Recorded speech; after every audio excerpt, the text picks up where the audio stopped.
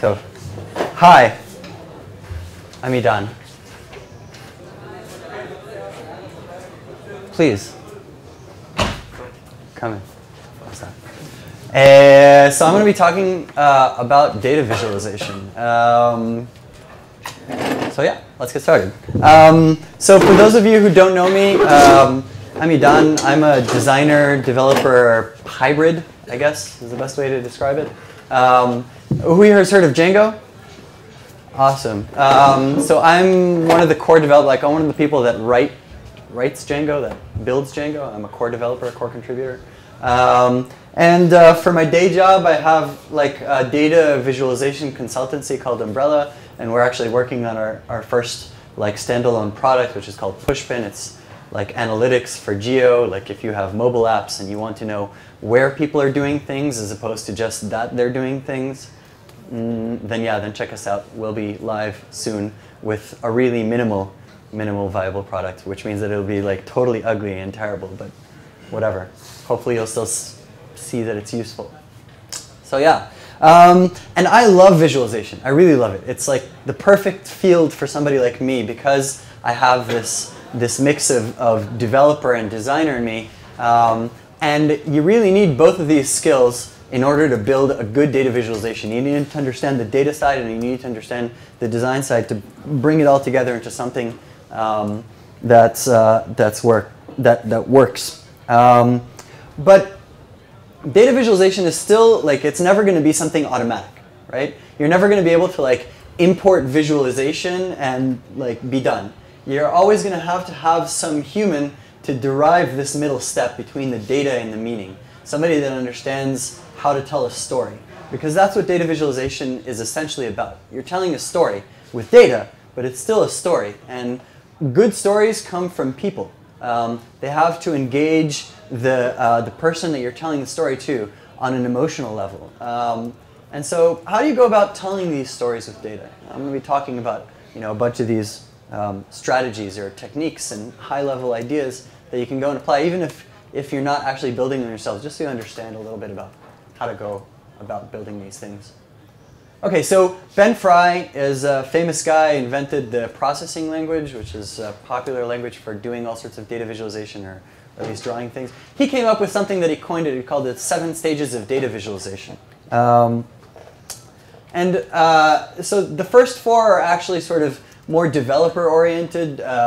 You have to acquire the data that you want to work with. You have to parse it. You have to understand how it's built, how it's structured, so you can start working with it. You have to filter out the parts that don't have any meaning for you or don't have meaning for your story. And then you have to mine what's left for your story, for the meaning. Those 4 happen when you're working with the data. And actually the last 3 are the design parts, right? How do you take your data and actually turn it into something that represents meaning for your viewers? I'm not actually going to be talking about the first 4. I'm a Python guy. I think Python is great for the first 4, but it doesn't really matter. Like any language will be, helpful to some degree or another with the first 4. I'm going to be talking more about the last 3 today. Right. So creating meaning out of data is hard, even if it's just for yourself, and communicating that meaning to other people is even harder. And the best visualizations let the people who are viewing the visualizations come up with their own stories to derive their own meaning from these visualizations. There's lots of visualizations that take you like on a track and they explain to you this is what you should understand and this is what you should understand. But the best ones are ones that let you explore and find stories for yourself. So yeah. So what is a visualization, right? It's a superset of charts. Everybody looks at charts, they think it's a visualization of some kind, and it's true. But all visualizations deliver meaning through the visual display of information. But there's a big difference between charts and visualizations. Charts tend to be one-dimensional, right? There's not a lot of information that you can convey in one dimension. And some of them are maybe two-dimensional, like time series data. You have some time and you have some value, and bam, you've got 2 dimensions. But good visualizations tend to be highly multidimensional. They encode a lot of different kinds of data, and I'm not talking about 3D. I'm talking about encoding 4, 5, 6, 10 different axes of information into some visual representation that we can make sense of. And that sounds tricky, but when you look at good data visualizations, they're actually conveying all these things. So this is an infographic, right? And I actually don't think that this is a visualization of any kind. People talk about visualization and infographics interchangeably as if they're something that can go together. But I don't think it's actually true. Here, what we have is actually a bunch of top 10 lists and a couple of charts, very simple charts, just arranged in an attractive manner. It's pretty, but I don't think it actually conveys a lot of meaning. It doesn't encode all these like layers of information into something that I can tell an interesting story with. This is probably one of the earliest examples of data visualization out there. It was created in 1869 by a French engineer named Charles Minard. You probably don't read French, and you probably can't read the really small text. And even if you could, it's kind of hard to make out. What this is a visualization of is actually Napoleon's army as it marched all the way to Moscow and back.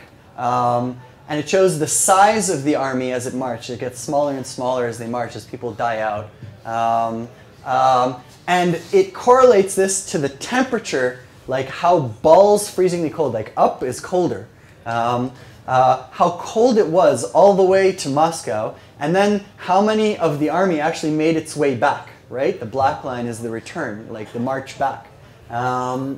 And even along the way, there was like a whole chunk of army that was just like, okay, you know, we're giving up now.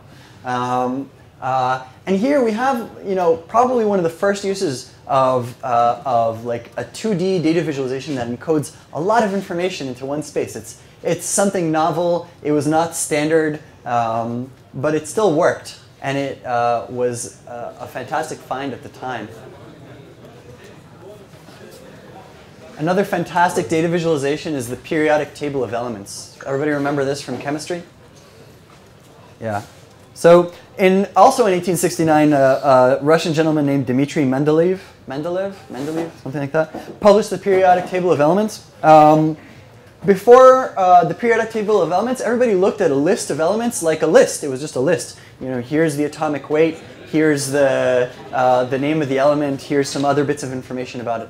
It was a plain list. He was the first one to sort of look at this list and try and draw these connections, these relationships between these different elements, and lay them out in a fashion that had more meaning, right?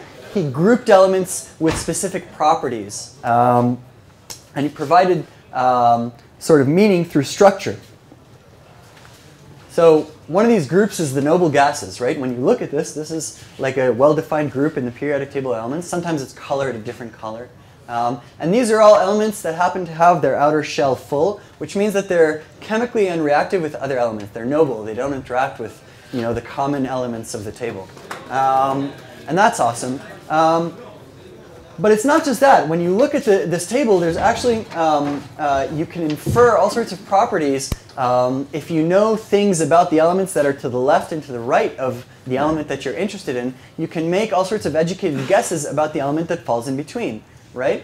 And actually, this property was used to postulate the existence of elements that nobody knew about when this was like in 1869.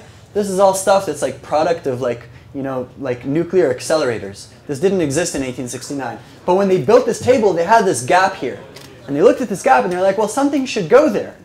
But we don't know what it is yet. The fact that the information was actually structured in this table actually helped them discover these new elements. It added meaning where there was no meaning beforehand. Here's something a little bit more modern. This is called a porcupine chart. It was invented by Amanda Cox at the New York Times. She's like known as the queen of data viz at the New York Times. She's really good. Basically what this is, it's a chart of the US budget, like surplus, forecast, deficit, over time. And the little, like the light blue lines are the projections, right? So what you're looking at here is the dark blue is the actual, and the light blue is at any given time, how did we think we were going to be doing in the future? And you can see here that sometimes they under-projected, sometimes they over-projected. Almost nobody caught this, right? And here we have this whole other layer of meaning, right? Of how optimistic or pessimistic were we? This is a chart of optimism, not of budget surpluses. So yeah, this is another fantastic kind of encoding of meaning onto data.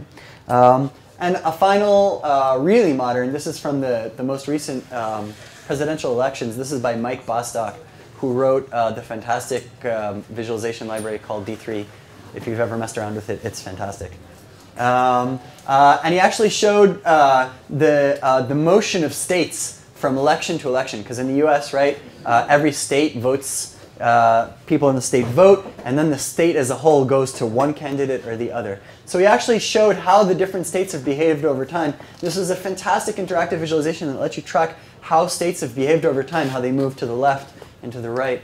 And you can actually control and shuffle and sort by all these different variables. Fantastic visualization, a lot of different layers of meaning. Okay, so you have some data, right, and you want to make one of these. What do you do first? Well, the first thing is basically inception. You have to find like the smallest possible way to represent your idea. You're going to be trying to plant like a very complex thought in somebody's head. You got to find like the simplest representation of that thought. If you have some story you want to tell, figure out what that story is in a sentence. Start there. And until you have that sentence, don't even start looking at visual representations. Don't even download the data yet, because you don't have like a story yet. You need to have a really tight, compact story. If it's too complicated, you're going to have trouble getting that story across. Even the best people in this business have trouble getting complicated stories across. So keep it simple. Make it as simple as you can possibly make it. And you might not have a good idea of exactly the story you want to tell before you get to this sort of dividing line. And that's okay.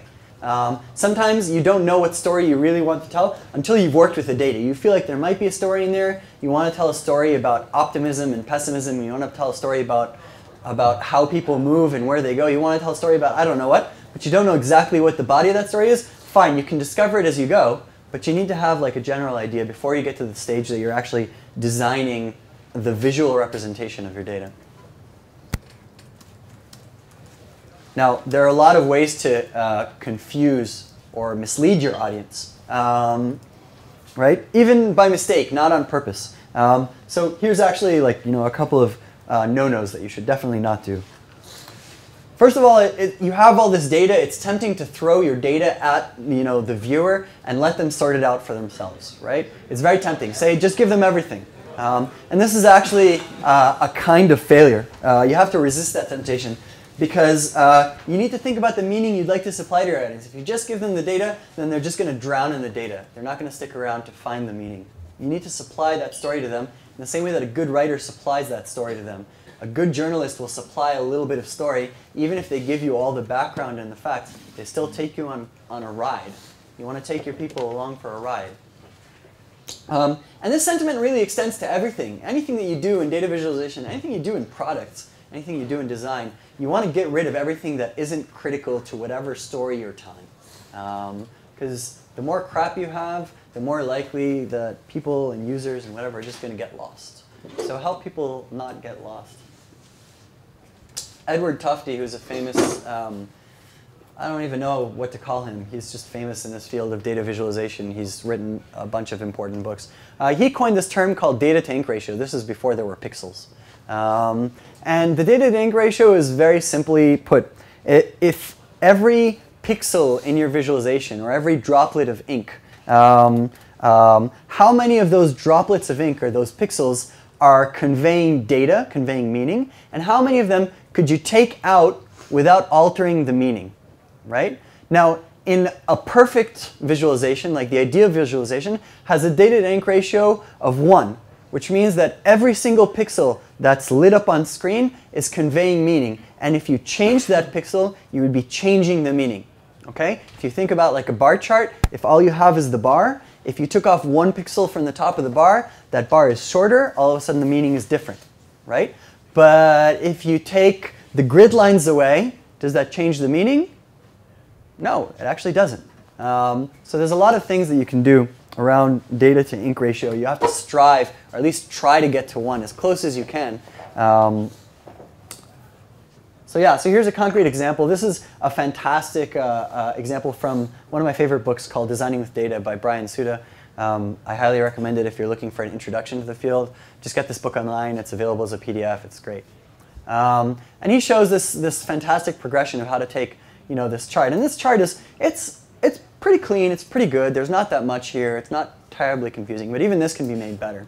So first, we can start by just dimming out these lines, right? We're not actually taking pixels away entirely, but we're reducing their visual weight, and I think that counts for something. It makes the graph maybe a little less cluttered. It puts the focus on the data instead of the supporting metadata. But in reality, we don't actually need most of these lines. You can take most of these lines away, and the meaning remains. And already, just by taking these lines away, we're emphasizing the natural range of the data more. We're showing the viewer that the range is between 32 to 58 instead of showing them all this space and junk underneath and above and around. And finally, in a lot of cases, you don't actually need the lines. Sometimes you can do more just by taking things away. A gap can be just as meaningful as a line. And I'll talk in a couple of minutes about some properties of vision that actually affect this. But when you look at this and you look at the original one, we're conveying the same meaning with a lot less pixels. It's a lot cleaner, in my eyes, a lot prettier, a lot easier to understand than the original one. Because there's less to be thrown at me, less for me to process, less cognitive load. Who here has read anything by Daniel Kahneman? Okay, a few people, awesome. He's like a famous cognitive psychologist, writer. He's an awesome guy. And he actually wrote in his latest book, Thinking Fast and Slow, about how we perceive whether something is true or not, or how likely we are to believe that something is true.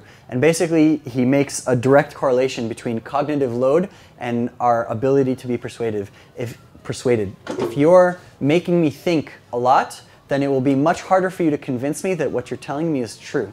So if you want to convince people of something, you need to make sure that the idea goes into their brains smoothly. No speed bumps. This is a good way to do that. Unfortunately, most of our newspapers are filled with this, right? This is the exact opposite of the chart that I just showed you. If there was a data to ink ratio here, it would be asymptotically approaching 0, because there's almost no data and there's 100% pixels. And there's a name for this, also coined by Edward Tufte. He called this chart junk. Don't do chart junk. Just get rid of everything that doesn't matter, everything that doesn't tell the story that you want to tell.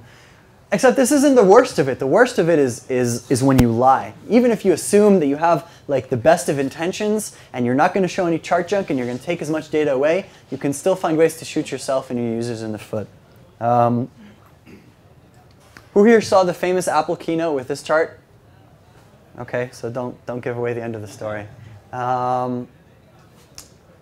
Which here is the biggest slice of the pie? Just shout out a color. Red, blue, okay. They're all the same. Okay, and this is lying with data. This slight angle, this 3D angle, and it's so easy to do this because Keynote and PowerPoint, whatever, they all give you these fancy 3D charts for free, even though they reduce your data to ink ratio. This is actually kind of lying because of the perspective, because the thing looks like it's tilted a little further back, then the bottom slice looks bigger. It's perceptually bigger. And if you don't label your stuff carefully, people might actually think that the bottom one represents a larger chunk of data than it does. So be careful not to lie with your data. Make sure to always present your data honestly. It's easy to fall into this trap, especially with modern tools like PowerPoint, whatever. Right. If you forget everything I'm going to say from this point out, just what I've talked about so far will serve you well when you're doing data visualization. From here on out, we're going to talk about more practical stuff like vision, right? We're talking about visualizations. By definition, whoever is going to be seeing your visualization is taking it in through their eyeballs. So it makes sense that we should know a little bit about how eyeballs and vision in general work. So we can use that knowledge to our advantage to make the best possible delivery method for our information, for our story. So Gestalt theory of perception.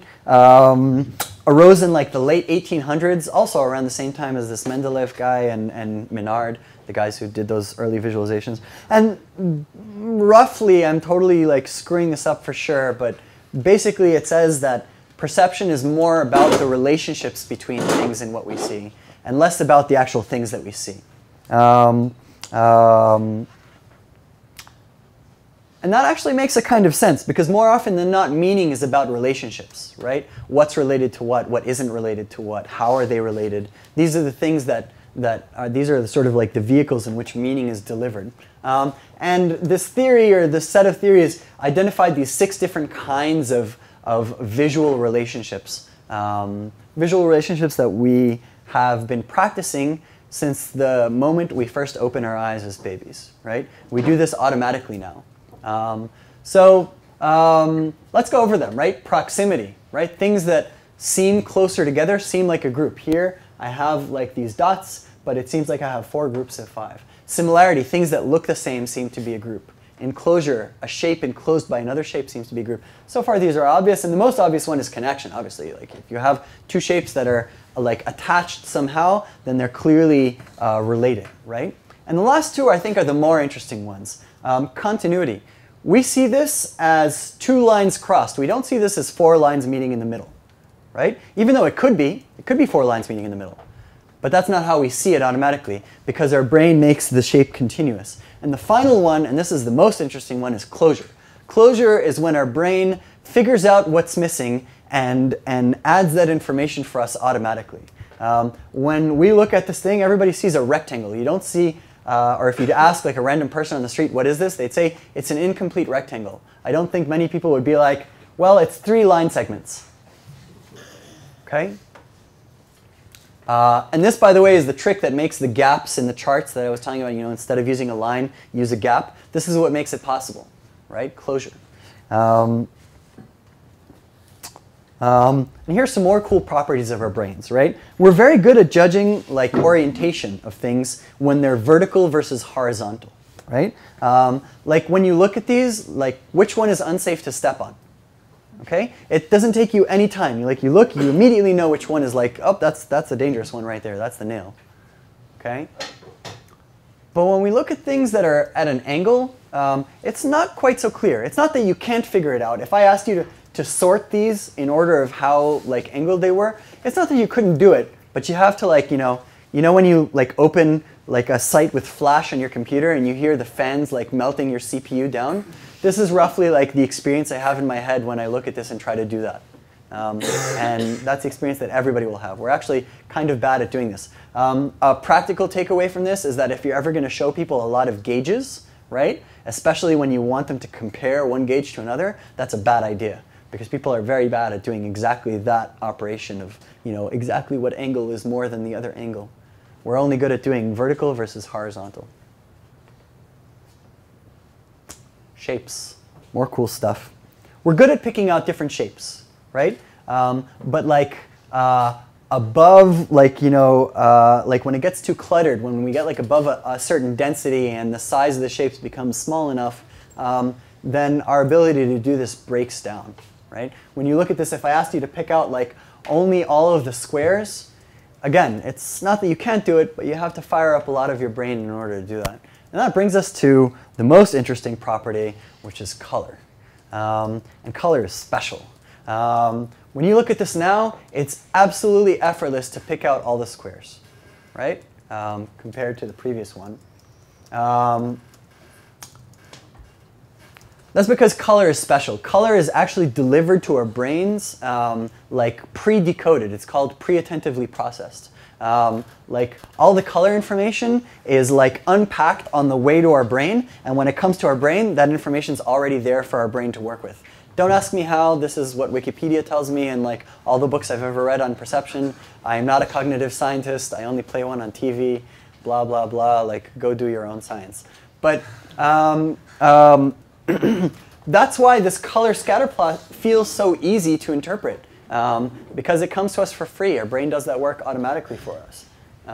So look at these two for a second and see what I mean.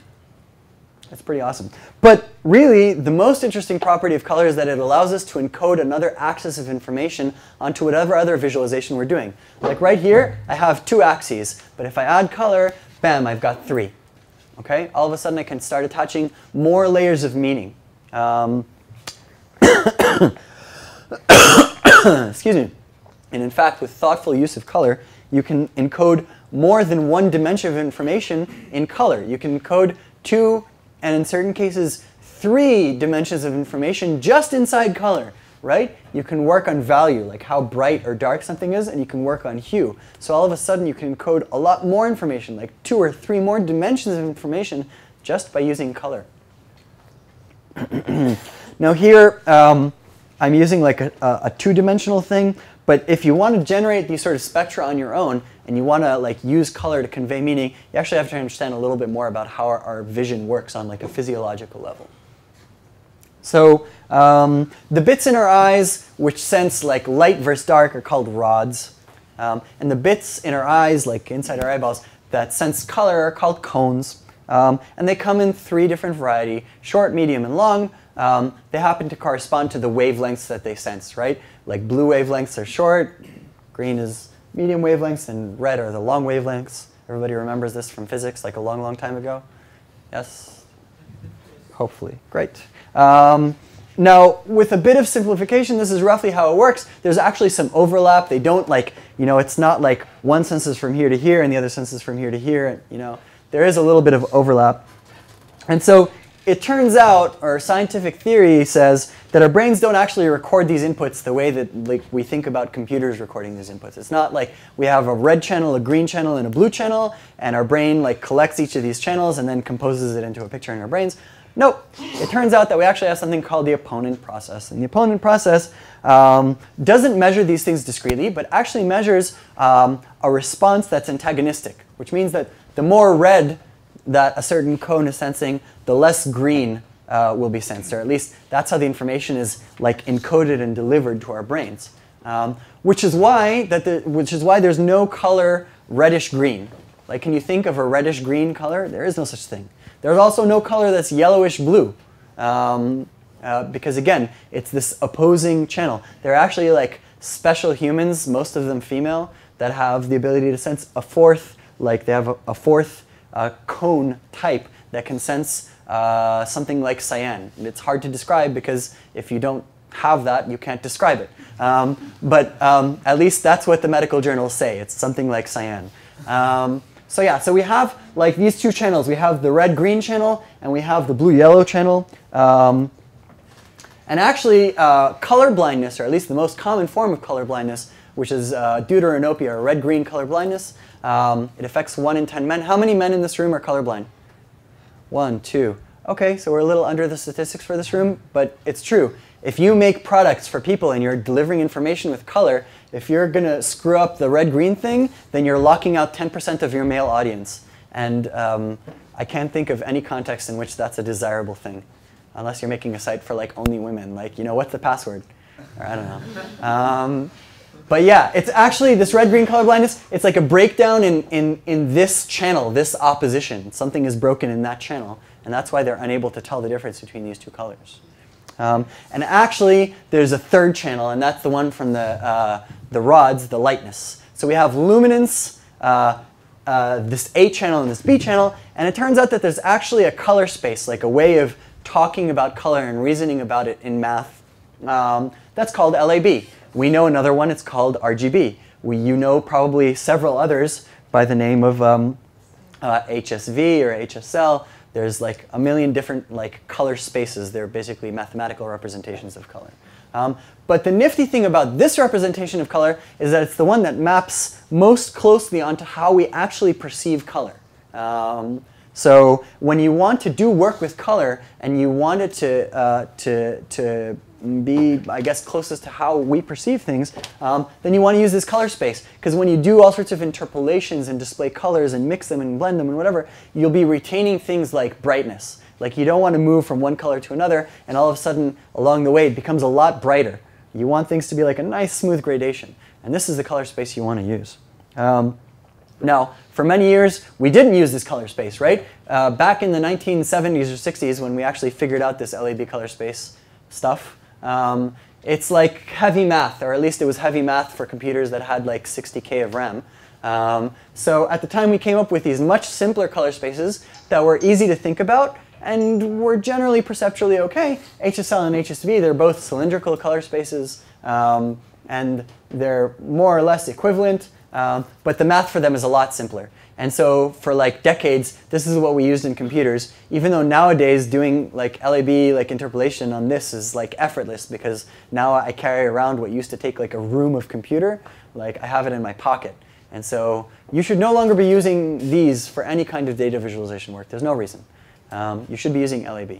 And there's also code for doing this. You don't even have to write the code yourself. Just go and like import a library from somewhere. You can even do it in JavaScript nowadays. It's ridiculous.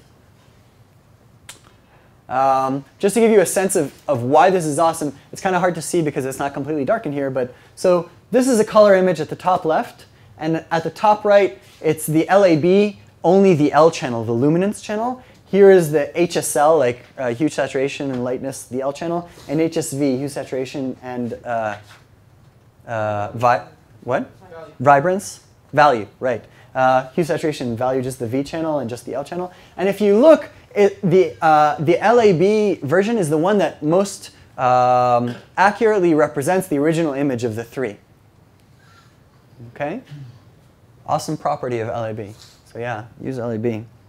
And actually, I was talking beforehand about interpolation of colors. When you look at all of these different things, if I want to go from like one color to another color, which is the one that gives me like the smoothest gradation, it's actually hard to tell in the projector here the difference between these two, but there is a difference. This is the one that's smoothest, with like maybe the runner-up being HCL, which is hue, chroma, luminance. It's like a different way of thinking about it, but it's similar to LAB. It just interpolates on like a different axis. But you see that HSV and HSL are actually pretty crappy at doing these interpolations. You see you have like these weird spikes in the middle of like brightness or color that don't actually seem to fit into the gradation. That's why they're bad to use. So don't use them. And yeah, color science, it's like you start reading about this in Wikipedia, and very quickly you're finding yourself in a page full of like little Greek letters, a lot of them, and integrals and stuff. So it does get actually really deep, really fast. But there's like, you know, the cheat sheet, and that's Brewer palettes. If you ever need to work with color and data, just go to this site and pick a palette from this. And in fact, a lot of tools for visualization let you use these palettes like out of the box. Cynthia Brewer did a bunch of research, like science, bitches, it works. And she did some research about all these different palettes, what people had the easiest time perceiving and comparing for uses in cartography. And you can specifically say, I want only palettes that are colorblind safe. I want palettes that are good for diverging data, for qualitative data, for all these different kinds of data, depending on how many classes of data I have. And there's great palettes for everything here. So if you're going to be just like, you know, I want to just use something, I don't want to figure this out for myself, color Brewer 2 and forget it. Literally, that simple. Even though this is like a terrible, like it's Flash, I think it's Flash, I don't know. It's like the worst site ever, but it doesn't matter. Just copy the values. Okay, so color is awesome. But it's not the only tool in your toolbox. When you're throwing a lot of information at people, you need to make it easy for them to like scan that content for something that's meaningful to them, find whatever's interesting, and then like zero in on it and like, you know, do something with that information or dig deeper into the information that's meaningful to them. And you can help people do that through the creation of a visual hierarchy. If you don't provide a visual hierarchy, it's like talking in a monotone all the time in the same voice. It's very boring. Nobody knows what's important and what isn't, right? It's like human speech has like natural ups and downs, intonations that help people focus in. Same thing with vision, right? And you can create that hierarchy through like the application and removal of emphasis. And people forget the second one, which I think is a shame, because I think it's actually more important. Like if you're building things for the web, like you're going to say, okay, my most important information needs to be like an H1, really, really freaking big, right? Because that's the most important thing. But actually, more of the time, what you want to do is the opposite. You want to say, this stuff is less important, therefore it should be less visually prominent. Don't use just one half of your toolbox. Use both halves. You can emphasize, but also de-emphasize. And probably you're better off de-emphasizing more than you are emphasizing. So here's an example. You could go with normal and emphasize, or you can go with normal and de-emphasize. So removing emphasis is awesome. And this is particularly important if you're showing people information once versus repeatedly. Like if you're building a dashboard that people are going to be coming to again and again, right? The first time they come, they're going to need help figuring out what all this information means. And you need to supply that help right where they are, right? I'm looking at a number. What does this number mean? I don't want to be looking for like a help. I don't want to go to a hover. I don't want to like look into a sidebar. I want like the information right there. Like when I was a kid, like my dad had, at some point, like his business took off and he bought a BMW. And I never got to drive it because I didn't have insurance because it was way too expensive.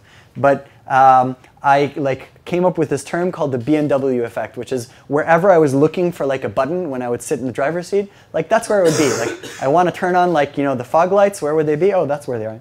Exactly right there. I want to turn the volume up and down. Everything was where I expected it to be. Everything was labeled so I could find the information exactly where I needed it to. And this is really critical. So actually, de-emphasizing is probably the more useful tool because you're able to give this information in a fashion that the first time when people need to see it, they can find it.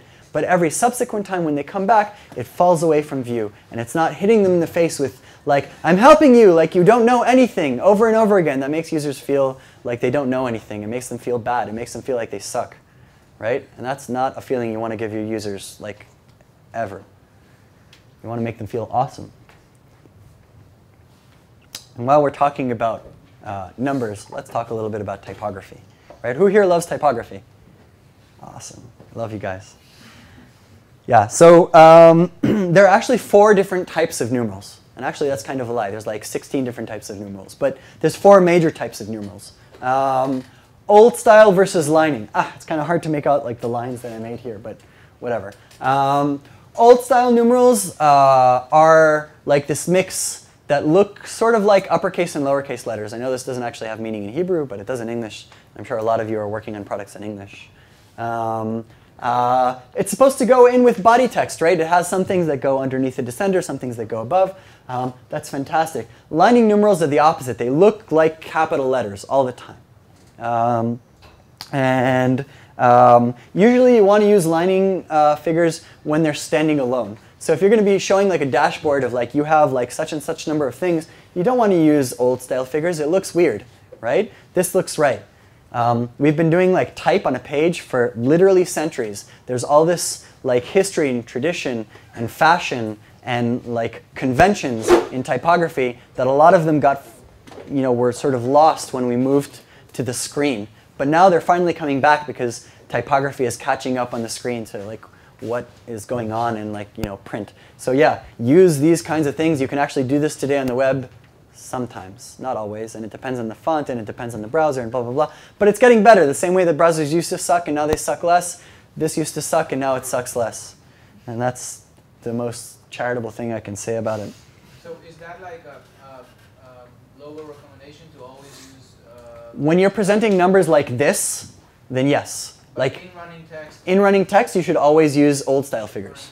Okay? Or at least in running text, that's a mix of uppercase and lowercase. If you have like something that's like caps, sometimes like people forget that you can use caps set small. For example, like this post was tagged something, something, and something else. You don't have to make that just small and gray. You can make it small gray and uppercase to make it different from like the body text above it. So in that case, you would use lining figures because they go correctly with uppercase text. So yeah, lining figures, just use them. And today, if you're building things for the web, it's actually, like I said, it's kind of crappy. But if you're using something like Typekit, unfortunately, you have to sort of pick your fonts based on what numerals they provide. But they actually give you a convenient switch. In the future, fonts will come with, like web fonts will come with both of these sets of numerals. And in CSS, you'll be able to say, I want these kinds of numerals here and these kinds of numerals here. The future is actually kind of today, but not for this service. And like I said, it's like a whole different talk. You can actually look it up online. I gave this talk like a couple of weeks ago at HTML5-IL. Look for it on like meetups.com. It's videoed and I talk all about web typography. But that's like a whole different side of geekery. Right, and the other two kinds of numerals are proportional versus tabular. Proportional is proportional and tabular is monospaced. So even if you have a proportional font, like not a terminal font, not Courier, you can still get your numbers tabular so that when you make a table, or not a table, but like if you have like sums and you need all the numbers to line up, they can line up, not like this.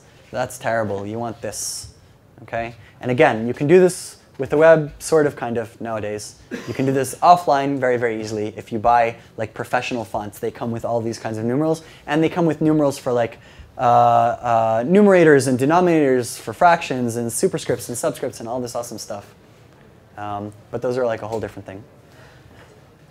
Okay, so the last thing that I'm going to cover about data visualization, right? Nowadays, the awesome stuff about data visualization is that we can make them interactive. It doesn't have to be static anymore. It's not just something that's coming out on a printed page.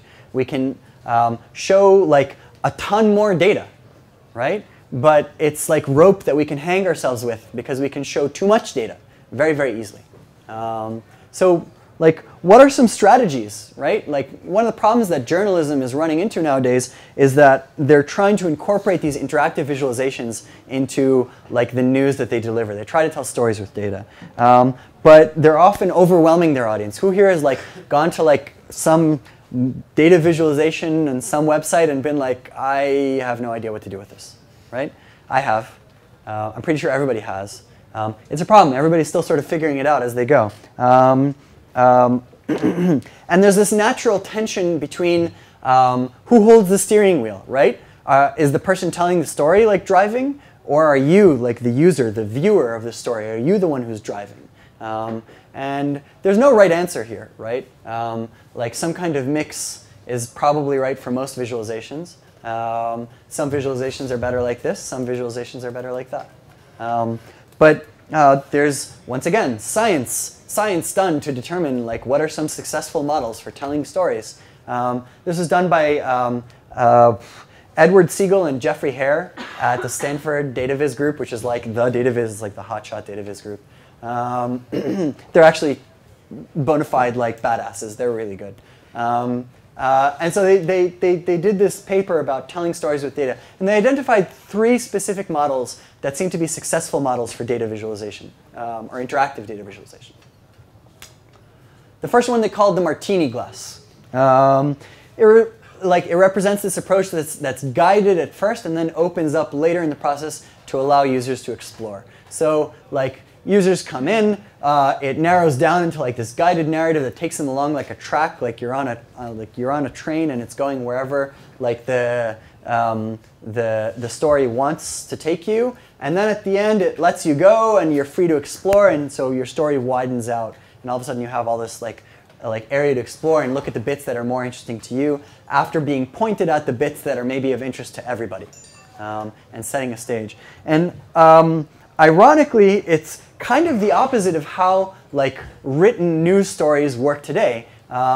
In like written news stories, you have the lead, like the opening sentence, it sets the stage, and then as they add detail, it constricts the story, and all of a sudden you've got a guided narrative, and then at the very end you're supposed to deliver like a kicker, like something that like flares out and like, and now we're going to step back, and here's the implications, and boom, like your head explodes from the awesome of this story, right? So it's interesting that like in journalism now we're seeing sort of this switch for this new kind of medium. It's almost like turning it on its head. So the martini glass. The second one is the interactive slideshow. Everybody's seen this kind. It's probably the more common one. It's like a different approach to sharing the steering wheel. And the idea is basically you break down your story into like these 3 chunks, and you say, okay, or like X chunks. And the first chunk, I'll show you some information, and then set you loose to explore. And when you're ready, you'll move on to the next chunk, and then I'll guide you again for a little bit, and then set you loose to explore. So it's basically, you know, what it says on the tin, an interactive slideshow. This is another good way to do it. It's not better than or worse than, it's just another strategy.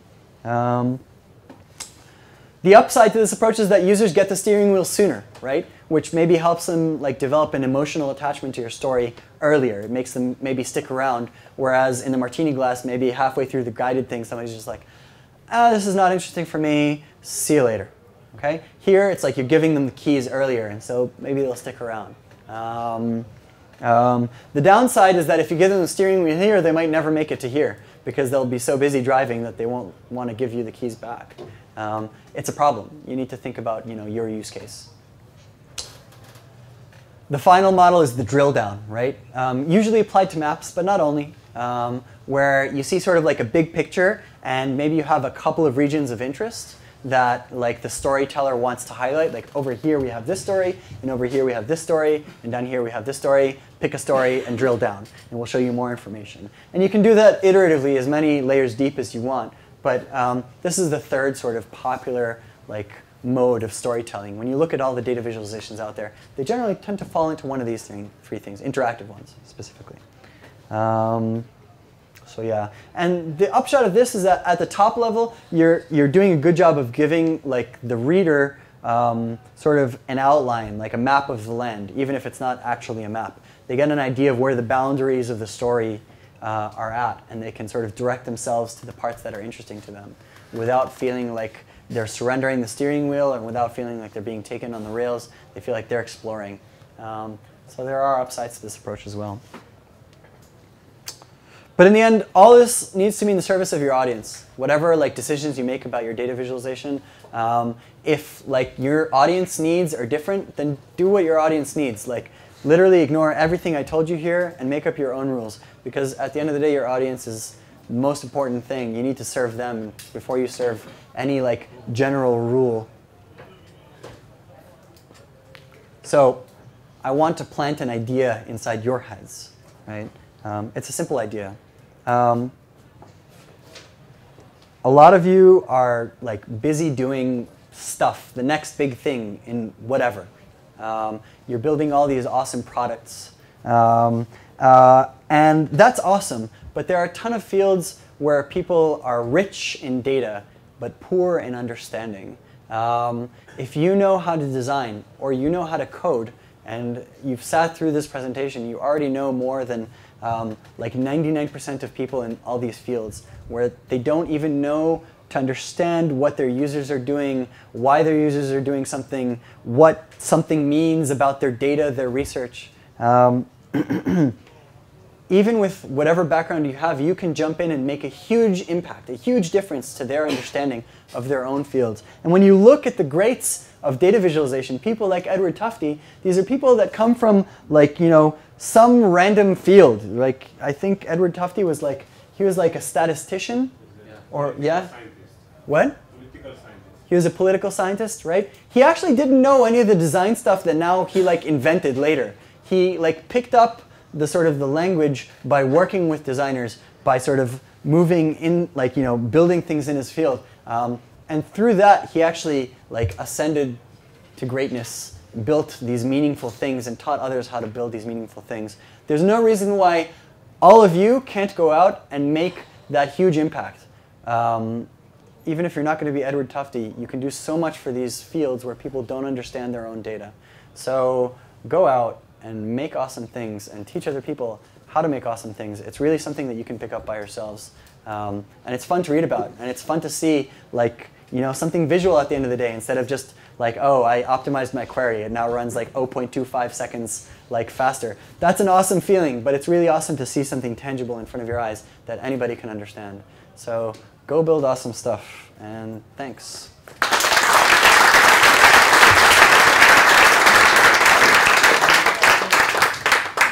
Questions? Actually, I have a bit of a critical question. You talk about visualizations, something that makes information more accessible for the user, for the reader. But my question for you is, what is your opinion about the way visualizations and infographics flattens the narrative, enables us to pass only, this is more of a conceptual question rather than a technical one, but it helps us to, it actually defines the discourse for the reader and give the reader a subset of tools, but a limited one to deal with and perceive the narrative you're trying to present. Okay, I'll rephrase your question so it gets recorded on the thing. And the question is, do data visualizations flatten the narrative? Do they basically restrict users to a specific story, or overly restrict users to a story where maybe the story could be wider and carry more meaning than just what the data visualization can supply? Did I accurately state your question? I don't think that there's a single story out there that does what you ask. Not data visualization, not data visualization. And there is no story of everything, you know? Like, there's no data, there's no journalism piece. And as people who live here in Israel and see so much terrible journalism about here, not terrible as in critical or positive, I mean terrible as in it just doesn't convey the truth of whatever happened effectively. We should know this better than most people, that there's no way to take all the truth and stuff it into a story. You have to focus on a part of the truth, something that maybe gives you the flavor of the truth. And in many ways, that there's no such thing as absolute. And now we're veering into the realm of philosophy, and I don't want to do that too much. Crap, I lost my train of thought. Because there's no sort of story of everything, you have to always pick something that's like a slice of the truth that gives the flavor of the truth. And I think that's a lot like art, which I think is not a terrible comparison to draw. So I don't think in that sense that data visualization is more or less advantaged than regular journalism. If anything, I'd say that maybe interactive data visualization gives most users more than they had otherwise. Even if it takes them on rails, even if it shows them only a part of the story, even with all those things, if you're telling people a story with just words or just images, you know, there's always what happened just outside of the frame of the image. There's always what the photographer didn't take a photo of. There's always the part of the story that the writer didn't choose to focus on. And maybe with interactive, we have the ability to deliver more of the surrounding scene, to deliver more truth, but in a fashion that doesn't overwhelm people any more than a regular story would, but allows them to sort of explore at their own pace. So I don't think that data visualization or interactive data visualizations are actually worse at this. I think they're better. But that's just my opinion. So more questions? What do you think about heat maps? What do I think about? Heat maps. Heat maps. And, which power space do you use in heat maps? Depends on your audience. It depends on your data. So I've given this talk once before, and unfortunately a lot of the Q&A in that talk was also, it depends. Heat maps are fantastic for a certain kind of information. Sometimes when say you have a heat map and it represents points on some kind of a map, right? Sometimes the density of those points grows too large, and it makes it hard for me to if I have 1,000 points clustered in this small area or 100 points clustered in this small area, there's no way for me to draw those points if they're overlapping in a fashion that lets me look at those points and be like, oh, okay, there's 1,000 versus there's 100. And that's where something like a heat map or maybe clustering can come in handy, because it'll tell the truth more effectively. And then what color scale should you use? Well, it depends. You might want to have the classic spectrum. It depends what your range is. Is it a large range? Is it a small range? Do you have a lot of hotspots? Is it evenly spread out and there's not a lot of variation in your data? Your choice of spectrum is going to be dictated by these things. You're going to see what comes out and you're going to say, that doesn't look so great, or that doesn't actually tell the story. I need to mess around with the spectrum. Maybe I need to make it a logarithmic scale. Or I don't know. So there's no one set answer for you should just use this ever in pretty much anything when it comes to data visualization. I will be around for a little bit more today, and I will be around all day tomorrow. Please come by, ask me questions, and if you have data you need visualized, please come by and ask me questions. Thanks, guys.